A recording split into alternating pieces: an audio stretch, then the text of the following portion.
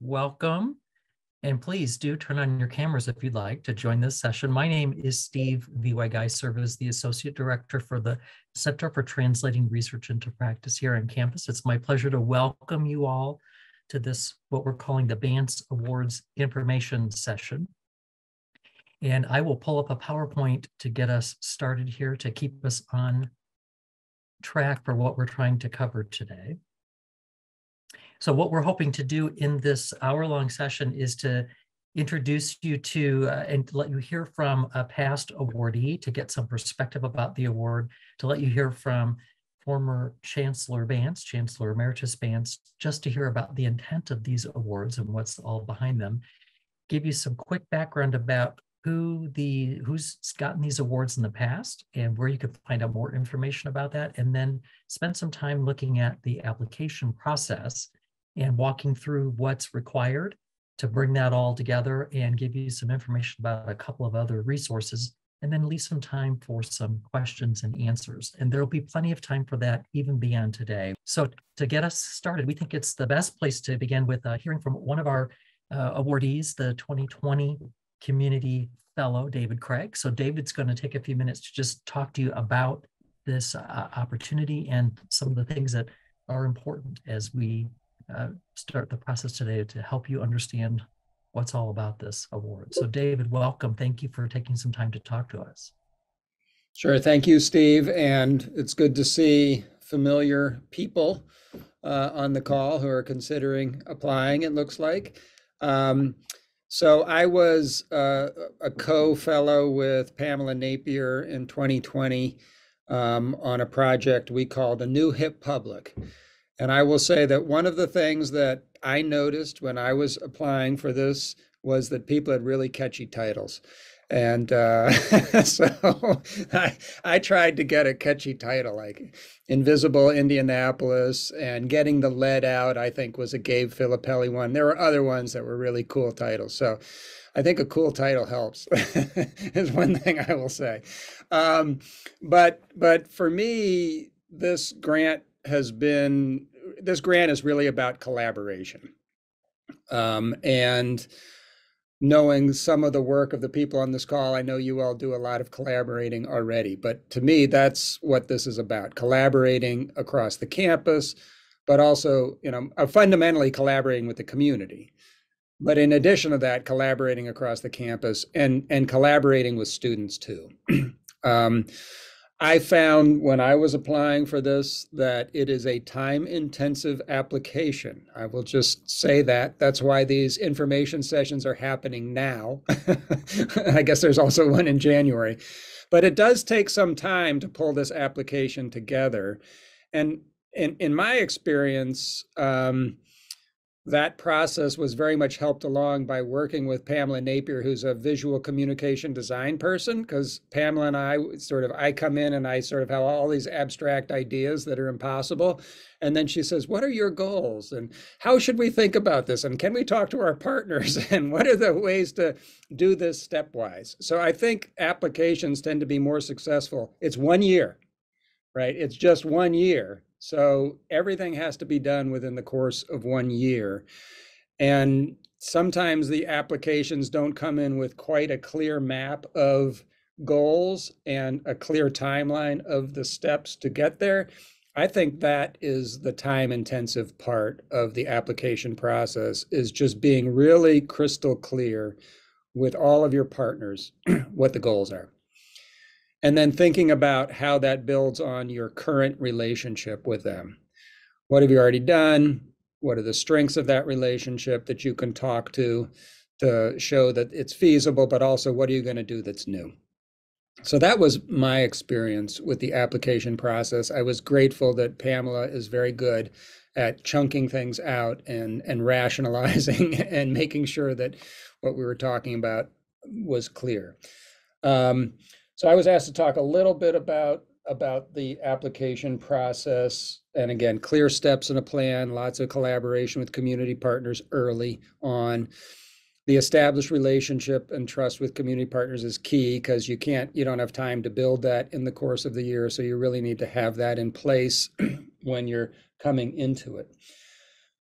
For me, a big opportunity of the actual project we did, this was the first time, although I had worked with students through CEA, as what used to be called the SLA program, and now the CEA program. This was the first time I had done service learning in my class, although it wasn't really service learning, it was community engaged research in a class. So for me, this was a great opportunity to try that out. And I do encourage anybody who's looking to apply to think about how students can contribute to your project. And there are lots of different ways that can happen. Students from Heron at the graduate level helped us run sort of participatory design sessions with partners in the community. We had Heron undergrads do some visual design. Religious studies students of mine engaged local congregations through Zoom, because this was during the pandemic, just to learn about their practices around health and wellness. So that was, for me, that's what was most transformative of this experience for my own research, was working more closely with students. And then strengthening ties with established community partners and building those out a bit as well. It's been helpful to me too. The project we did focused on the Healthy Indiana Plan, which is Indiana's Medicaid expansion. Medicaid has been dramatically different during the public health emergency, and that's about to end. So we're in a moment where people are going to be going back to the old rules of Medicaid, and this research has allowed me to work with a whole group of organizations in a kind of ad hoc group called All Hands on Deck Medicaid.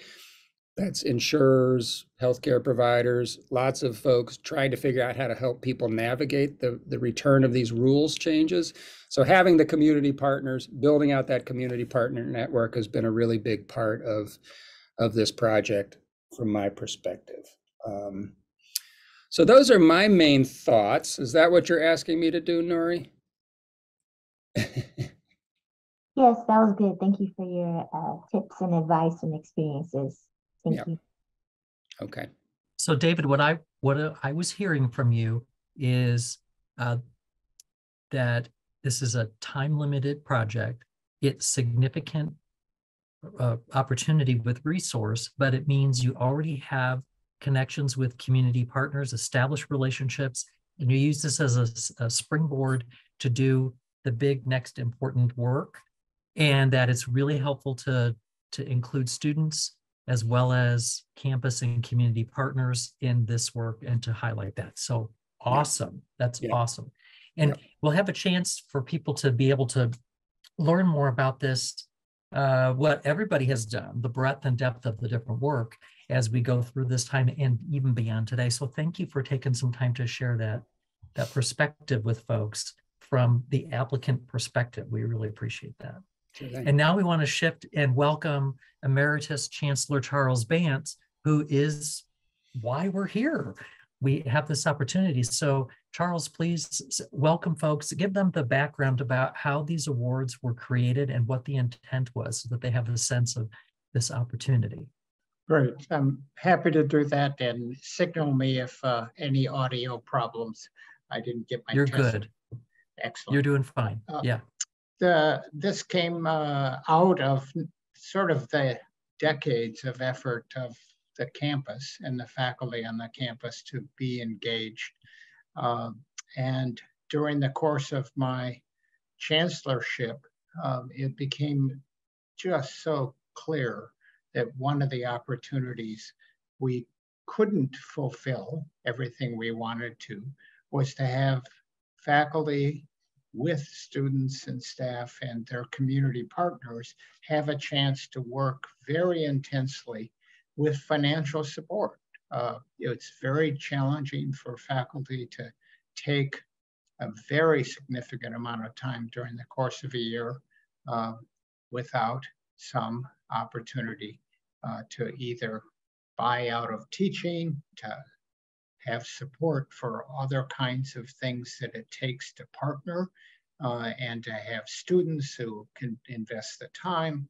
So as I was asked, is there something that the campus could do to remember the service that I had.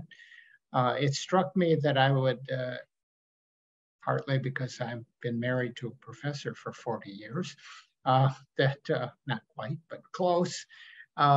It was really clear to me this was an opportunity to make something happen for faculty and the campus and the partners and students. And we wanted to try and do it at a level that simply wouldn't be able to be done otherwise. And so the Bantz Fellow was put together, and the idea is to provide a significant amount of resources plus an opportunity to work through the Vice President for Research's office in order to get the opportunity to purchase time out from your department, depending on the unit you're in and so forth. And to really do what you heard David describe so clearly, which is push an enterprise, push a project to a level of effort that simply couldn't happen. And that's happened. I mean, that's what's been so fun. Paul Mullins and Sue Hyatt were the first fellows that were selected. And interestingly, they were colleagues for many years. They'd not worked on a project together. I was sort of startled by that because they seemed pretty obvious people to do that, but they also did different kinds of work. One was a cultural and one was an archaeologist, and they're all the other aspects that keep people busy doing their own work. And this was where Invisible Indianapolis came from. And I think without a doubt, it was as good a kickoff as we could have ever dreamed because they engaged so deeply in the community. They did a conference that brought people from elsewhere, and I went to that day, and it was just amazing to see the Landmark Center auditorium very full. Not the sanctuary at the Landmark Center, but the auditorium area. It was just terrific. And that's been the history. Each one of them in very different ways. Gabe Filippelli was a bench science guy who, got concerned about lead, pursued that, and then realized he needed to some way scale the investigation of lead in the soil. And darn it, if young people can't be trained to do that work. And so here he was educating people. So those kind of fellows. And then the scholar program was an invention of the moment in the very first selection. And we are so thankful to our colleagues in the research office. And I see Etta Ward is on this call, and Etta is the champion of this effort for us and has been in so many ways. And the scholar came up because we were comparing Paul and Sue with somebody who was very new career, was about to try something that was new for him, taking something into a new direction. And I guess the mentor and all of us in the committee said, this would be exactly who we'd like to support for our next generation of somebody who might become a fellow. And Simon Atkinson was the Vice Chancellor for Research at that moment, and bless his heart, he spoke up and said, I'll pay for it. And we've been very fortunate through obviously challenging times since 2015, 2016, to continue to get that support. So thanks, Etta, but thanks to your colleagues and the leadership for supporting it. This is about an opportunity to think big about doing work you simply couldn't do otherwise. I can tell you, having sat in but not voted on these, the committee is not impressed with small plans. They really do admire people willing to work to do something that really stretches and will make a difference. We have been startled by the variety and really pleased by the variety of proposals and the outcomes of the ones that have been done. I have been very fortunate to have my name associated with this. It's the kind of work I could have only dreamt of doing.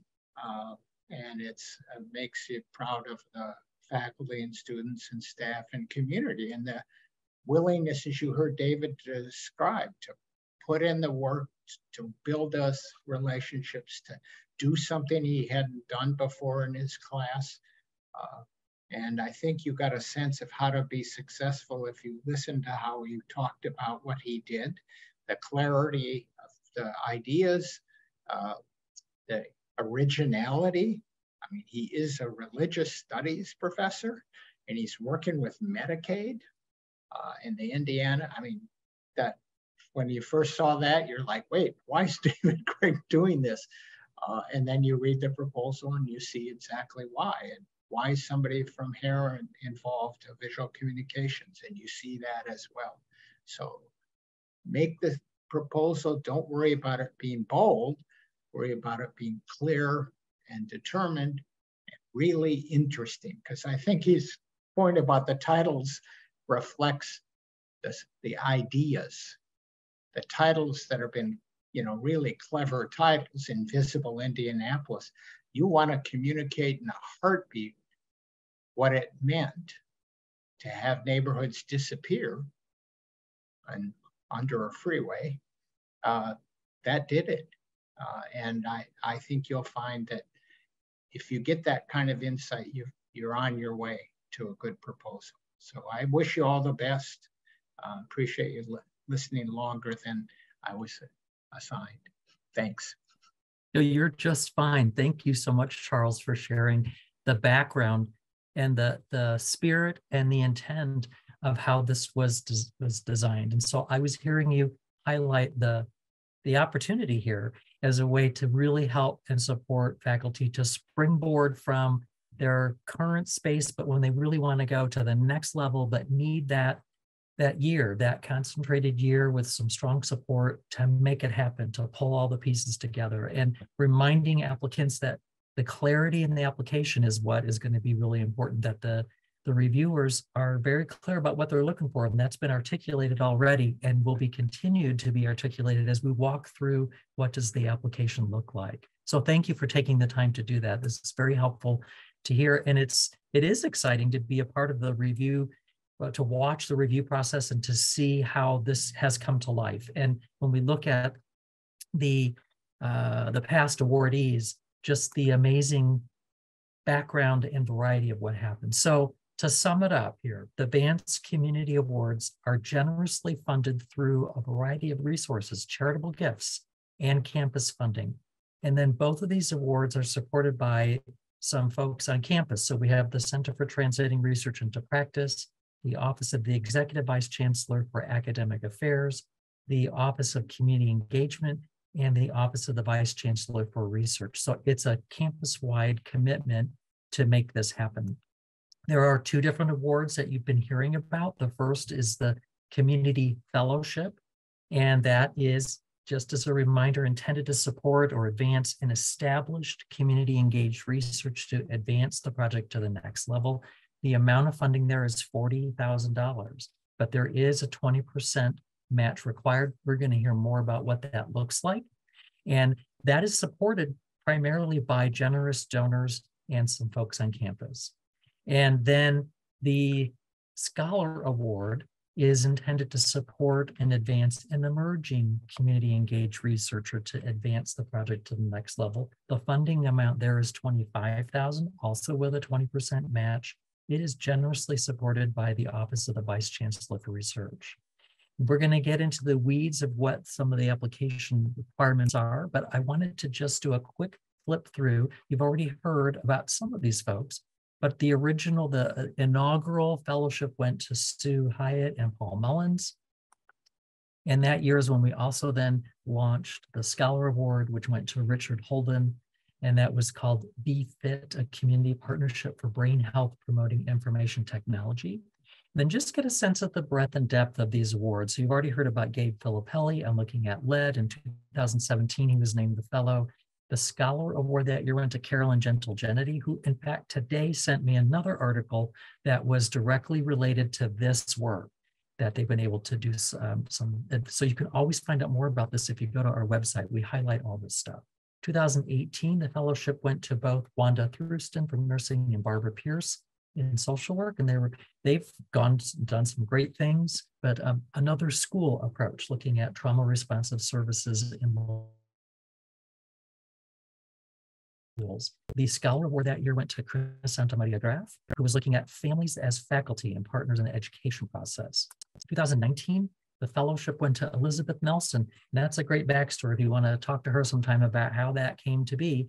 But she has been doing her work on looking at women's prison and the experience that women have there and how they could be talking about their own history, but also building their own skills in research, et cetera.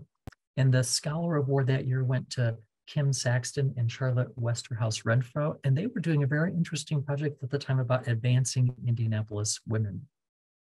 In 2020, you've already heard from David Craig today, who is the fellow, and the Scholar Award went to Jessica Lee, who was focusing on the Burmese population and using a strength-based participatory research action approach to making a difference in that community. And then 2021, we had Leslie Etienne and Tambra Jackson, who did a summer of service. They're still doing it, I believe, but it's looking at connecting kids to become engaged scholars. In the 2021, the Scholar Award went to Victoria Garcia Wilburn, who you might know has a new role in our community. She was just elected to the General Assembly in the state, and in partnership with Devin Hensel. And they've done an amazing job of understanding cravings and triggers in adolescents that are attending a recovery high school. Amazing project. Now this year, we are working with Lonnie Silva as the fellow, who is looking at community engagement at its best, a whole holistic approach to prisoner reentry. And what is that all about? So we're still learning about this project. It's almost, it's halfway through. And the project as it goes July 1 through June 30th. And the Scholar Award went to Richard Brandon Friedman, who's looking at families and their role in gender diverse youth and what happens to them. So you can find out more about these folks very simply by going to the TRIP website and looking under the award section and the community fellows and finding out who these people are, a brief description about their work, but you can also talk to them. Any one of them would be happy to talk to you about the process, what their work was. You might even be able to ask some questions more specifically. Nuri put the link in the chat for you to make it easy, but we want to turn our attention now to the nitty-gritty pieces, like what is this going to take for you as you're now thinking about it? You have a good sense of the intent of the award, the things that are really important around accessing this opportunity. And so how do you put it together in the form? And so I'm going to unshare and let Teresa Bennett take over, because she's going to share with you the actual application process and try to walk you through what that's going to look like. So Teresa, it's all yours. Thank you. I love it. I love it that I'm down in the weeds and nitty gritty. It makes me so happy. It's what I do best. So thank you all for joining us today. I think that we had a few more people sign up, and so we're recording. And you can pass this along when you receive that recording to your own colleagues, and we'll share it with those folks who weren't able to come. I also want to say in advance that you can contact me, anybody in our on this call, obviously, but you can contact me at any time to ask questions about the proposal, about things that don't seem clear, to review anything that you're working on that you're wondering a little bit about.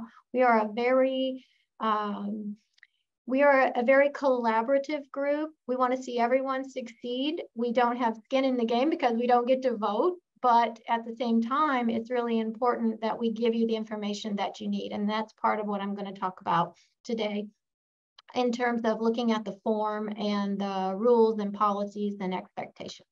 So I'm going to start by sharing my screen with you and showing you something you possibly already viewed before. Can you all see the web page right now? Am I showing the right thing? Okay, good. Thank you very much. I want to make sure that, okay, for those of you who have not looked at this page before, this gives a lot of information. And it's kind of like we tell our students in classes that the syllabus is our contract with you. This is our contract with the Bantz applicant. And so it references both the Fellowship Award and the Scholar Award. These are, as already expressed, these are two separate awards, and their intention is different, even though much of the application is similar. So what you'll see here is a little bit of backstory that you've already received. I think it's important to stop for just a minute and draw your attention to the goals, the values at the heart of the Bantz Award, and that is working in and with the community to learn together on a one-year research project that ultimately translates into something that we hope improves people's lives. And you've already seen from the examples, these can be, when we say people, it could be communities, it could be schools, it could be individuals, it could be nonprofit organizations, but we're really looking at translating that research into something that's practical, useful, and can be embedded. We also find it very important that you offer students an opportunity to be part of your team, to be an important part of your team, to work on an innovative part of this, be involved in the planning, the research, the outreach, and ultimately the discovery and implementation. It's really, I think it goes without saying probably that we are thinking about this through the lens of an engaging and welcoming campus where everyone is involved and invited to the table. And for that reason, what's not said here, but I think is intrinsic to this award, again, probably obviously, is that it's community engaged. It's community participating and community engaged. So with that, it leads us to you, if you don't already know this, and I can see from the people on this Zoom meeting that you're all already embedded in this work. But if you need to know anything else about community engaged research, we give you a little bit of information here. I don't want to spend too much time on what you already know. There are, as we said, two awards. The Fellowship Award is a $40,000 one-year award. The Scholar Award is a $25,000 one-year award. And you'll be able to see here a little more information about each. What these really distinguish in these two drop boxes is that the fellowship is intended to be awarded to someone who has significant connections in the community already. They've been doing a lot of work and they're trying to dig down even more into the work that's been done. The Scholar Award, different from the Fellow Award, we are encouraging new and promising research in this award. And so this is an opportunity where you probably already have the community engagement, but maybe have not had the longevity of the work, maybe have not had the deep roots with that partner yet, and this is an opportunity to gain those. So I just want to draw your attention to that. You'll also see down towards the end of the web page, these are policies. And hopefully we've covered any questions you could ask, but if not, we're always here. Eligibility is important. If you want to be the PI on one of the applications, there's a lot of information here about what we're looking for in that. You'll see the terms, and I think Steve already mentioned that the awards start on July 1st and end on June 30th, our academic year. You'll see going on down how the funds should be used, how you should expect to use the funds when you're writing your budget and your proposal. And how they cannot be used. We cannot use these funds to pay salaries to external partners, but we can certainly reimburse external partners for goods and services and resources that they expend. As far as the, I think I skipped over it a little bit here, the match funding, this can come from a lot of sources. The 20% match could come from your external partner may contribute in-kind resources or cash resources. You could use your salary savings. There could be from your office or your center contributing. It could be a third party that sponsors in some way. So we're not going to try to limit you too much on that. We just want to know that you've got this other contribution involved, and that helps your money go further as well. The awards process is it is a competitive selection process, and on the awards judging committee each year we gain more and more and more past awardees on the judging review panel. And that is because if you look at the responsibility here at the bottom, we expect you as a Bantz Fellow or a Bantz Scholar to continue to contribute. So contribute through your research, contribute by mentoring colleagues and students, and contribute by being involved in presentations about the Bantz work that you've done, and as a reviewer on the Bantz panel going forward. So any questions about that before I move on to the form?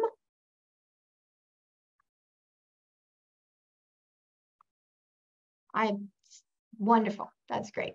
So I'm going to now share with you the form, which you possibly have already looked at this too, but we just wanted to point out a few things to make sure that you were aware. And I've already, I've received some questions and calls from folks already. And so that signals that even though we have a lot of information here, it's oftentimes you want a little one-to-one conversation. So I'm going to try and walk through this in a way that gives you a snapshot of what you'll find when you get here, because as David Craig pointed out, I like to say it's not like doing your taxes, but you do have to prepare. So there's a lot of information required. And if anything is unclear as you're walking through it, again, reach out. We'll talk with you about it. So you can review a PDF of the form and you'll be able to do that on your own. But today what I'm going to do is I'm actually going to go into the form itself so you can see.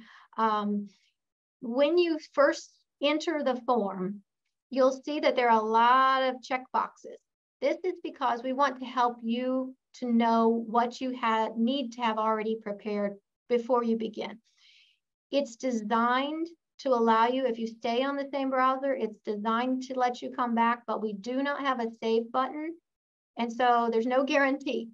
So we sort of encourage you to plan ahead, perhaps get the PDF, create a Word document that you can copy paste from, and before you move on into the form.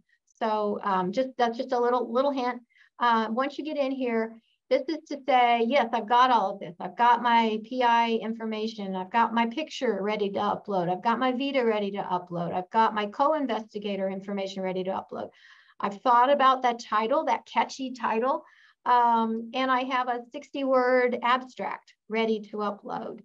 I've thought about how community engagement really impacted my professional life and my work in the university.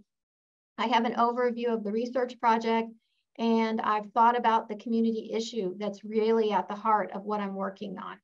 I have the team planned out. I've got their roles in mind and ready to be entered in. I've got some information about my partners. I've put together information about that funding, how I'm going to think about this. We'd like for these, we have seen these, the Bantz Scholarship Award and the Bantz Fellow Award really move a career forward. People, the faculty who have been involved have leveraged those to other awards, and there's a lot of other opportunities that come through this Bantz portal. And so we want you to talk a little bit about, while you don't know everything that's going to happen in the future, you probably do have some ideas for things that you'll be looking forward to as you complete this first year. So thinking about that ahead. The role of your partner is very important. The reviewers are going to be looking for the keys that tell them that you've thought about how the partner is truly a partner and not a recipient, that you've considered how they're going to be involved in the planning all the way to the launch and implementation. We have some information in here that'll help you with the timeline and the budget. In fact, we even have a template for your budget. But your research timeline, you're going to think about that, and then you're going to use, there's no form for that one. You're going to use whatever forms work for you. And then we will expect references. So have you thought about those? Do you have those at the ready? Do you have your dean and department chair on speed dial? Do they know this is coming? Do you have the names and emails of your community partners that are going to be able to write on your behalf? And then the detailed budget form, as I mentioned. So you click yes, yes, yes. And now you're in, assuming everything goes as planned. And it didn't, so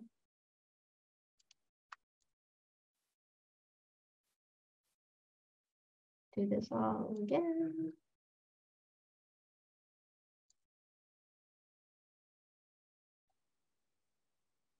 It only works when you're not trying.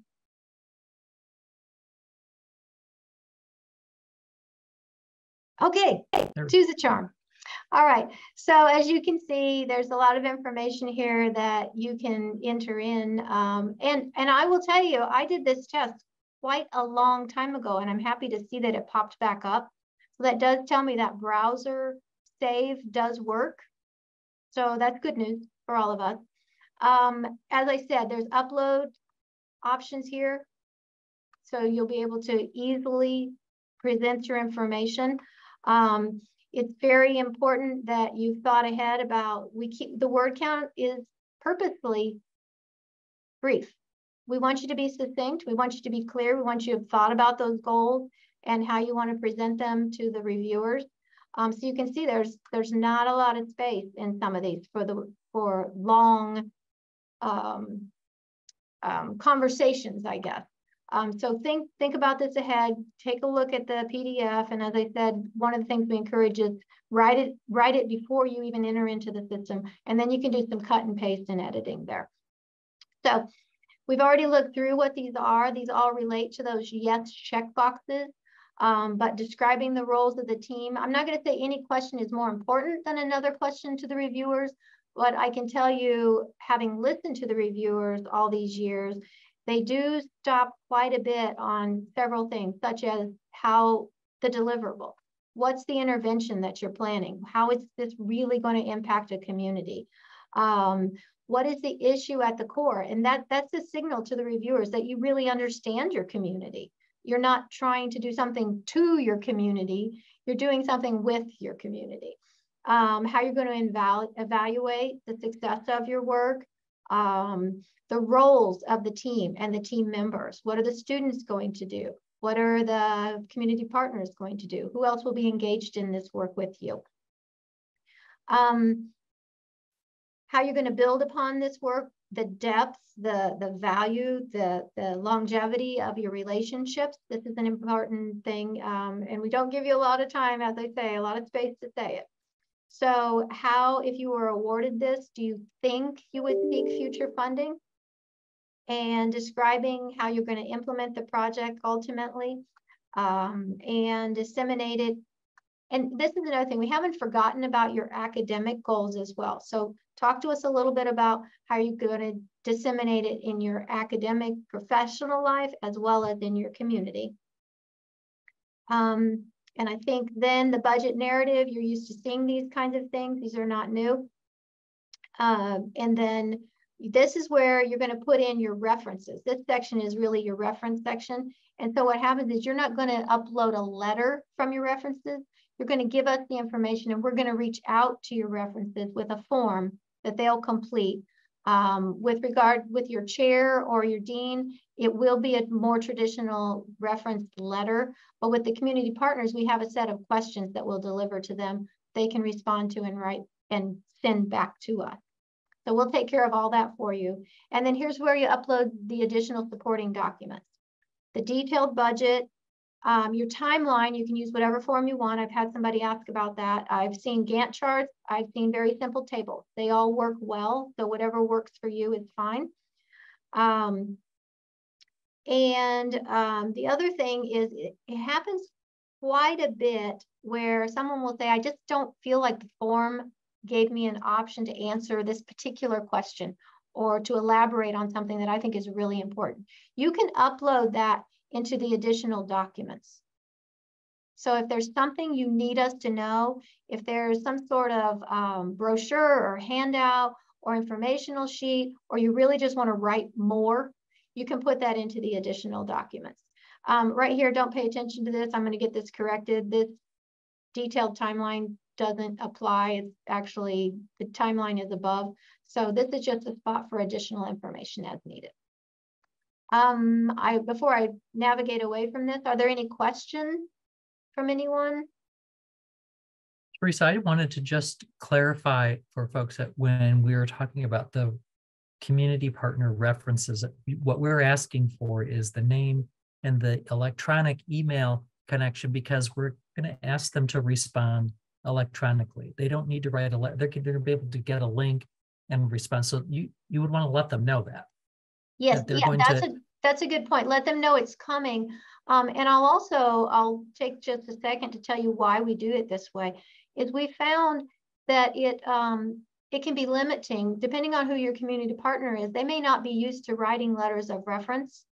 And so we didn't think it was fair in the review that some applicants would have these long, detailed, glowing letters of references, and others would have less than that. And that really wasn't what we were trying to get to. So now we use a sort of a survey form, and we ask everyone the same information so that it's apples to apples, I guess you'd say, from your community partners.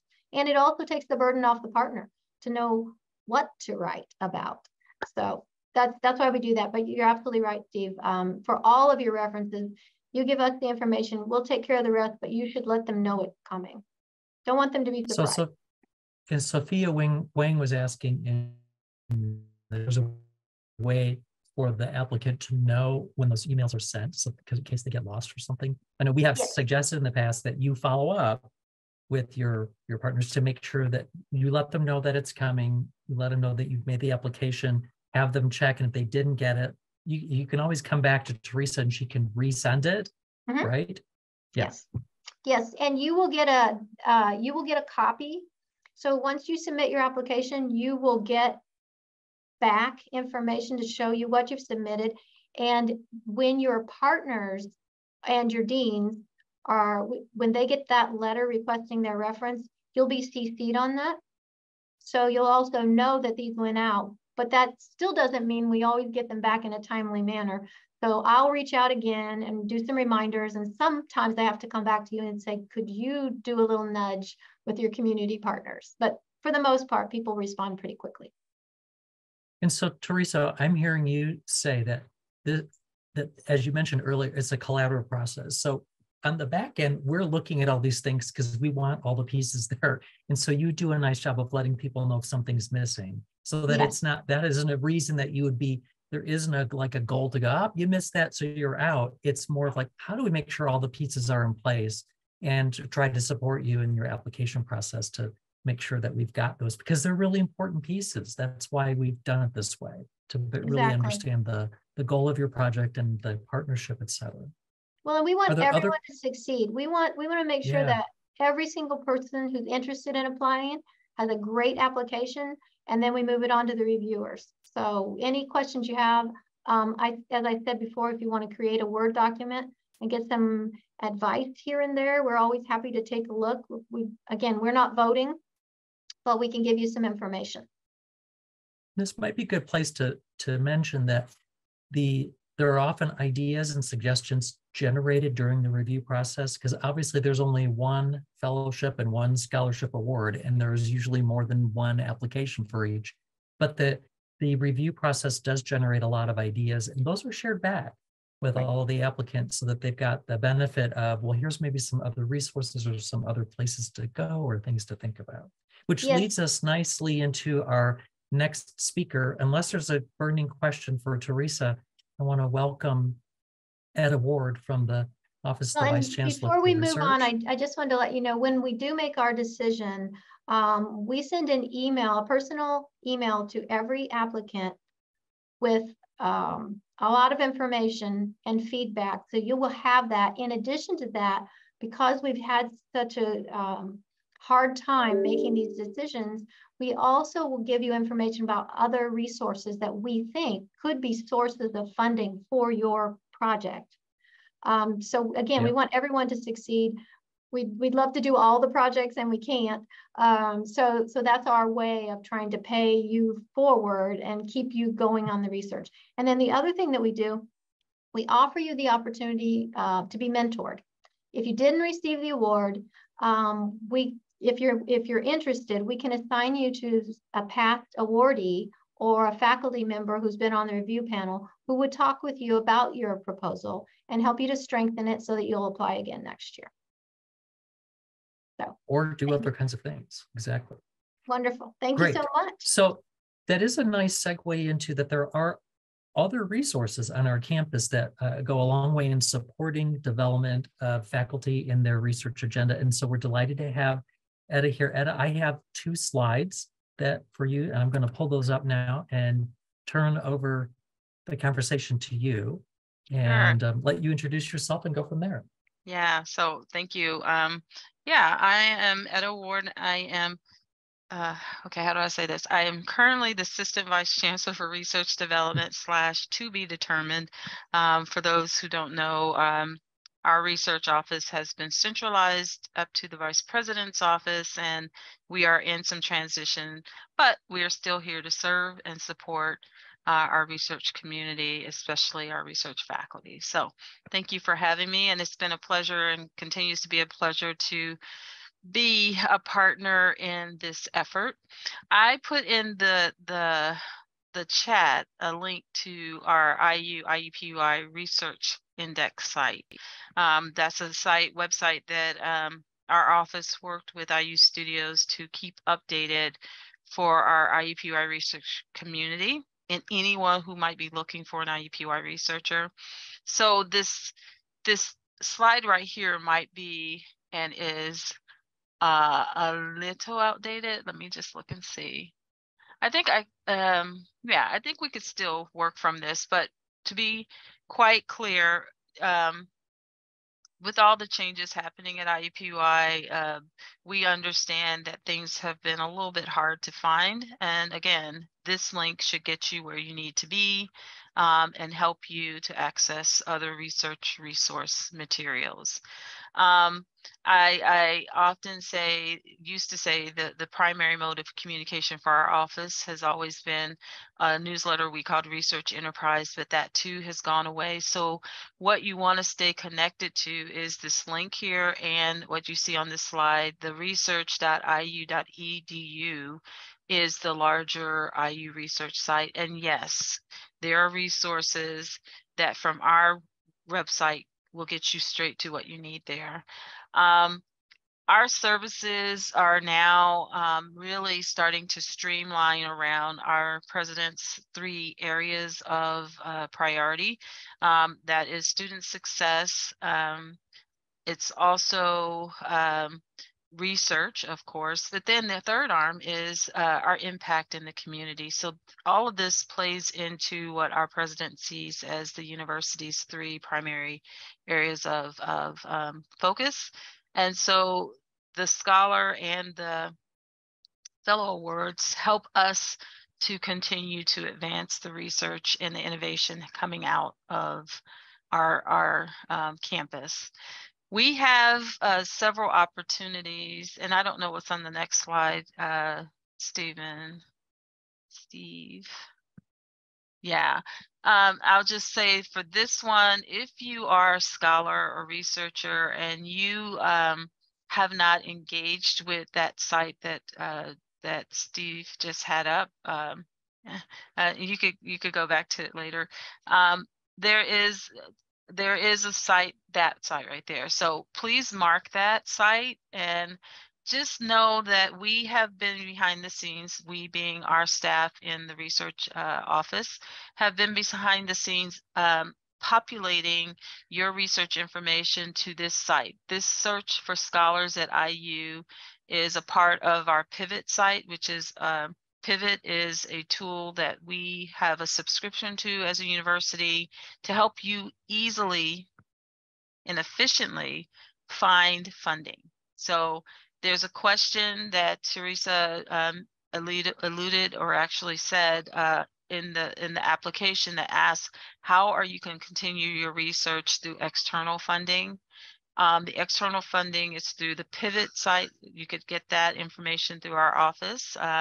But this site right here kind of links to it because sometimes we also need to know who else is a scholar that can help me in my research, who could be a partner.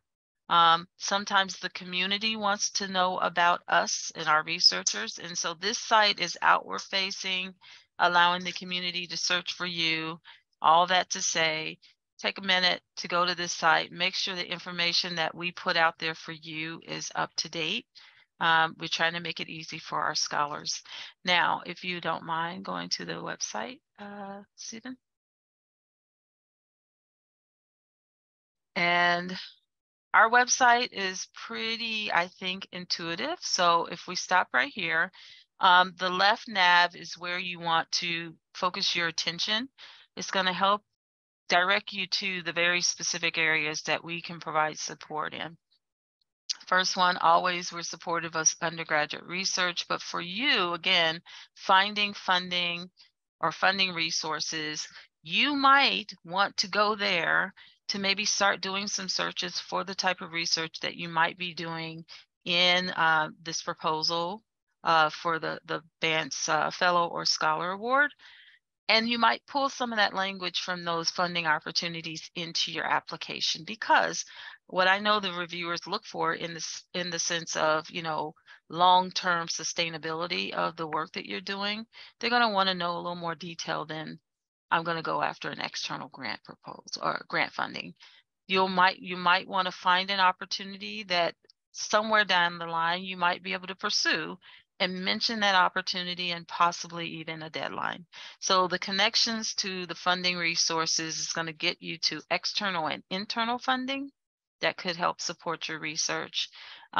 We also have proposal development support that if you are in the middle of putting together a large scale or even a moderate proposal for the work that you're doing, we do have proposal development specialists that can help organize that and get you to the resources and the information you need to put that proposal through for external funding. The thing for them is that you actually have to put in a request. It's a really short request form that says, I need some help. Please assist, and they will get back with you. Of course, we have research events, and you can always come to those to just learn what's happening. But with regards to funding, I think you really need to focus in on those funding resources, either internal or external. We offer these resources as a part of this program. With regards to the scholars in particular, we have funding set aside, but you could also come to our site and potentially request release time for research funding. And that's normally what folks who get these awards do. They say, well, we have our awards from the fellow program and from the scholar program, but you know, I need some release time so I can actually do it. And so you would work with our office as awardees to actually get those funds released to you as a part of this award. So it's a little bit more than the $2,500 for the Scholar Award. We also try to tie in link to the release time for funding award, which is $10,000 to pay for a course release or to pay for someone to actually step in while you do your research. I think that's the most relevant. Yes, Teresa. I have a question. Yeah. I know things have changed and the research office is in a new position now. In the past, we had an agreement that the awardees were not guaranteed, but had a pretty fast track to release time. Is that still in practice? That is still, I'm going to say it publicly because we're not changing anything just yet with any of our internal grant mechanisms. So right now we're supporting things as we have in the past. And so that is true. That's the whole point of mentioning the release time for research is RTR. Once our office knows who the awardee is, we will work with Teresa and Steve to make sure the awardees for our part of it get that funding, including the RTR, the release time for funding. Well, and the other reason that's important is because if you know that's a possibility, you can then factor that into your budget. So the fellow and the scholar, you may not want to use some of your budget for your own time when you can, if approved by your dean, get release time funding. And that really builds your budget for the fellowship up to $50,000 and your scholar award up to $35,000. So just wanted to put that information out there as a way to strategically think about your budget. And Teresa makes a good point that you can't assume that anything that we're offering with regards to release time is going to override any policy or process that your school has set up. We just put your 10,000 out there, and then you go in and you get that release time approved through your school, the way they have it set up. But it is fair to say that your office is available to help any faculty member navigate that process or to provide information. Absolutely. In addition to all the many other things. So I hope all of you have a pivot account, for example. I find that one of the most useful emails I get once a week is to have a summary of funding opportunities. I'm going to put our person's name in here. She normally, if I'm not here, she would come. Alicia Gayheimer is that person who's responsible for helping faculty to connect and effectively use the pivot site. And I'm sure that her name is actually somewhere on this PowerPoint, but I'm just going to put her email address in the chat. Perfect. Cool. The other thing I'll bring up related to that is that, so let's say you get the award, you get the fellowship, and you've planned into your budget that you will be expecting the RTR funding, and then your dean says, no, I really can't release you in this way. We will work with you to readjust your budget because things happen. Certainly during COVID, things happened. Mm-hmm. And so it doesn't mean because something didn't go as expected when you apply in January and don't begin the work until July. It doesn't mean you're held to that. You're held to the values you put forward, to the goals you set forward, and to the partnerships that you embedded into your proposal. But we will work with you on the budget should things change at the beginning or even along the way. Absolutely. Well, thank you, Etta, for sharing that amazing news and resource. We're so glad that we have this connection and partnership and to make this available to folks that are applying. So before we flip to questions for you all, I want to make you aware of one more opportunity that we have not mentioned yet, but it is part of this family of opportunity, and that is with the gracious support of Charles Bantz and Sandra Petronio. They created the Bantz Petronio Translating Research into Practice Faculty Award, even a few years prior to this fellowship award. And it recognizes outstanding translational research by an IUPUI faculty member. The applications are open once a year. You can find that on the same website that you can find access to the Bantz Fellow and Scholarship Awards. And I'm happy to answer any questions about that. I'm not on the review committee on that one either, but I can tell you about it. And if you want to know about the past awardees, when you're shopping on the TRIP website to learn more about the Fellowship and Scholar Awards, you can go to a different tab right there to learn about the Bantz Petronio Awards. So that comes with a $1,000 amount, but your commitment there is an opportunity is that you would partner with the Center for Translating Research into Practice for a year, and you would present at the annual showcase where the award is officially given, but you get to share about your work. So just wanted to make sure you had that opportunity there. And thank you, Nuri, for putting the direct link into the chat, which gets us to a place of discussion and see if there's any questions. We know we had said we'd be here for an hour. We're able to stay on a few minutes longer if anybody has particular questions, whether that's right now or later. And you're going to get this information in a follow-up from Nuri. She's really good about sending you all this information, so you'll have it. But know that, as we kept saying, you're welcome to contact any of us for these different kinds of questions that you might have. So I'll stop sharing so that we can see you all and see if you have any questions or comments, things that you want to talk about while we're here together.